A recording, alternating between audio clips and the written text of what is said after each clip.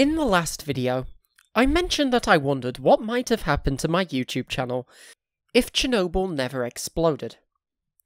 A few people commented I might have become That Fukushima Guy or That Windscale Guy.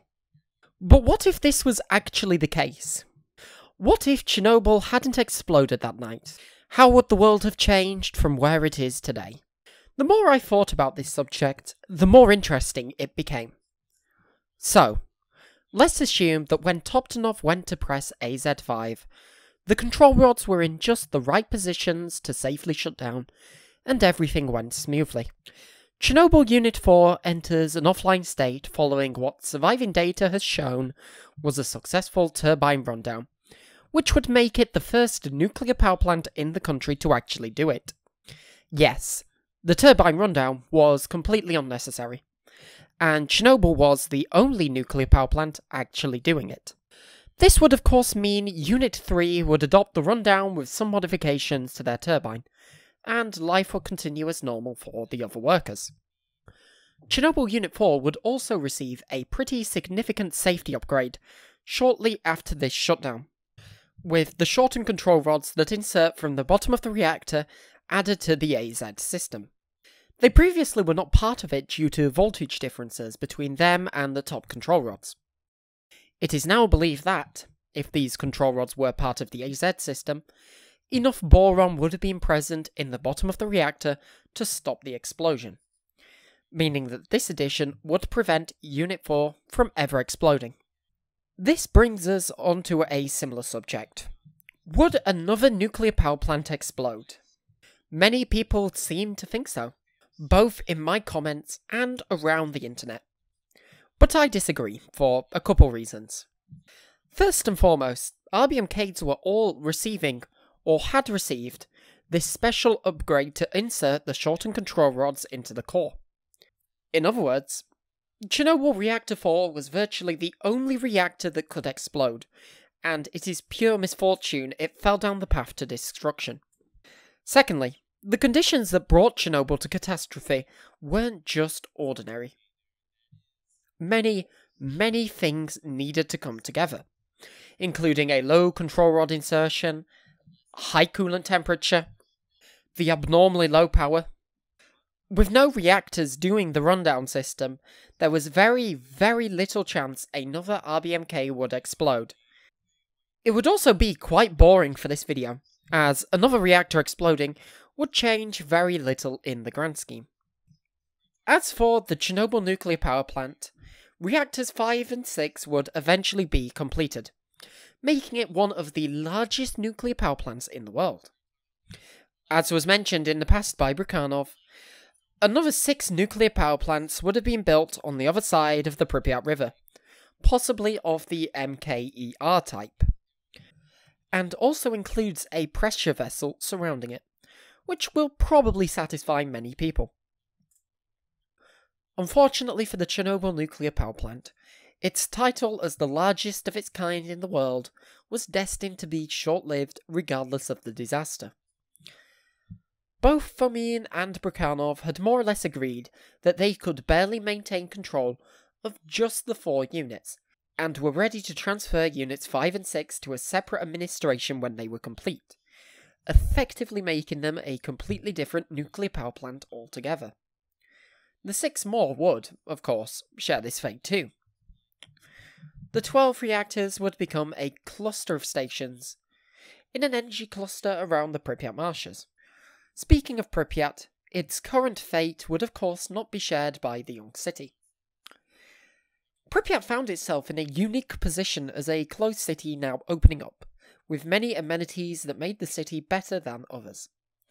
And the plans for Pripyat for when Units 5 and 6 were completed alone show a major expansion in sports and leisure.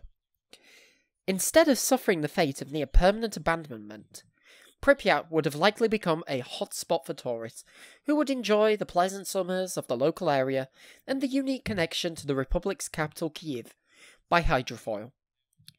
The entire region would have become a local economic powerhouse in the electrical, industrial, and tourism sectors. Alas, this was not to be.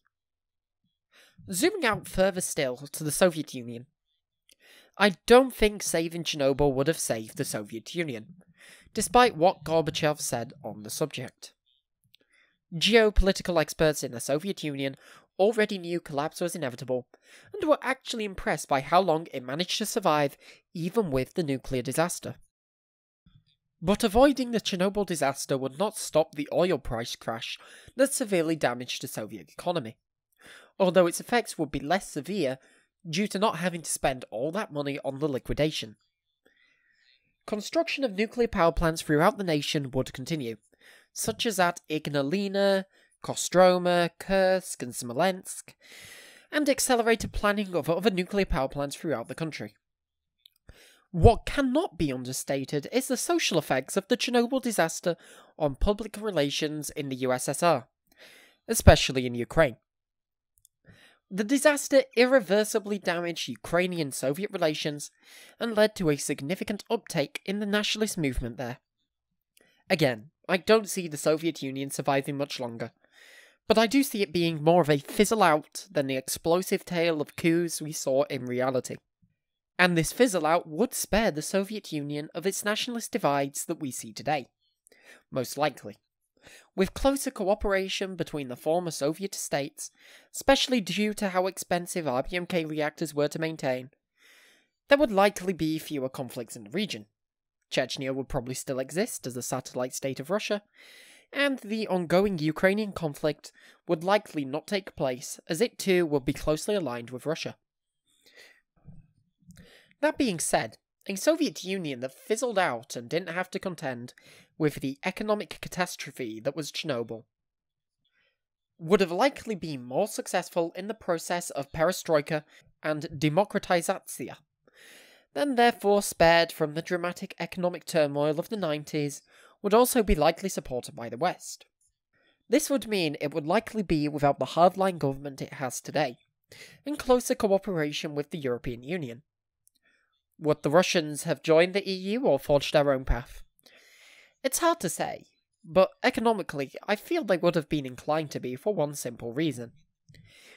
If we move beyond the borders of the USSR, we see a world shaped entirely differently without Chernobyl, as a source of what has become a significant anti-nuclear movement. Chernobyl has been defining both in the field of energy production and in green policies. Take Germany, for example, which, following Chernobyl, has embarked on a strong anti-nuclear movement continuing all the way into the 2020s, with the closure of all their nuclear power plants and the bulk of the energy supply replaced with coal and other fossil fuel sources. Without Chernobyl, it's hard to see how the anti-nuclear movement could ever gain traction until 2011, as not blowing up Chernobyl will not stop the Fukushima disaster, and if anything, it might have made it worse.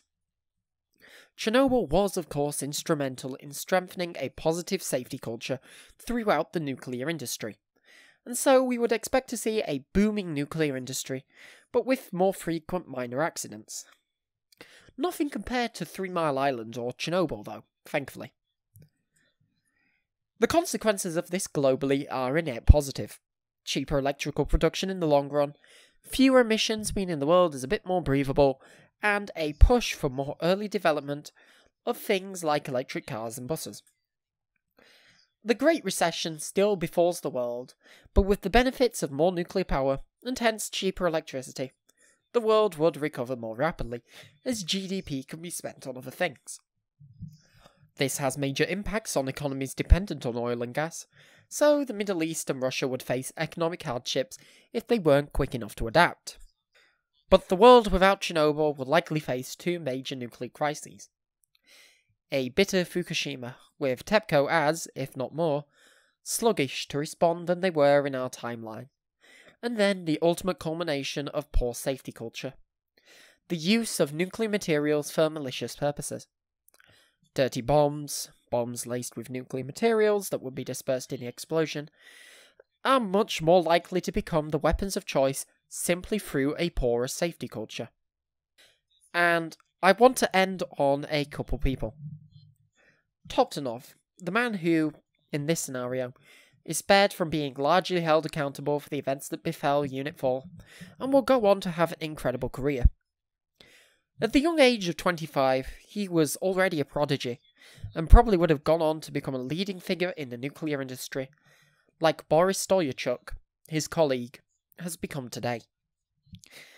And Anatoly Dyatlov, the man who has become scapegoated for this disaster, would eventually retire from the industry that had already claimed so much from him, to live a long and healthy life with his wife, children, and grandchildren.